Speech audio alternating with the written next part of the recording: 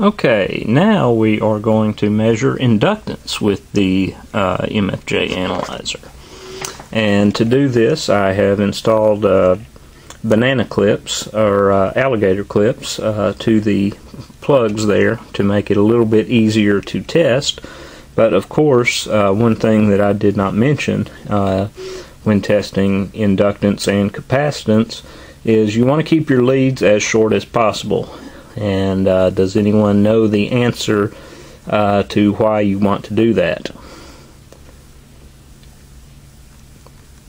Okay, well, the answer is that the longer the leads, you're actually measuring the inductance and capacitance of the wire under test, which may give you some false readings.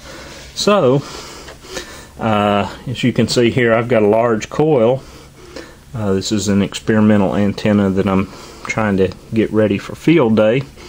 So what we're going to do is install one of the alligator clips down here on the bottom end of the coil, and install one way up here on the top end of the coil. Turn our antenna analyzer on. Let it go through the diagnostic. Then we'll press the mode button once, twice, 3 times, and it will measure inductance in microhenries. And as you can see, at this frequency, we're already below the X limit reactance lower band of 7, so it's not reading any inductance. Let me see if I can get it.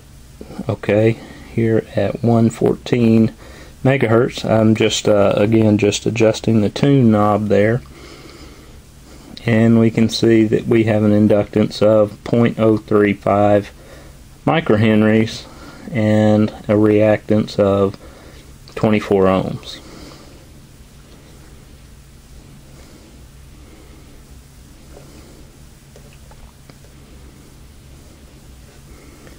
And I'll go down to the HF portion of the spectrum here.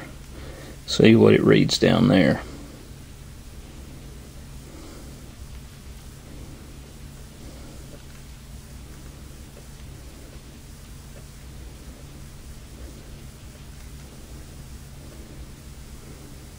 There we go, 1.77 microhenries at 10 megahertz, or a reactance of 11 ohms. So that's how you measure inductance with the MFJ analyzer.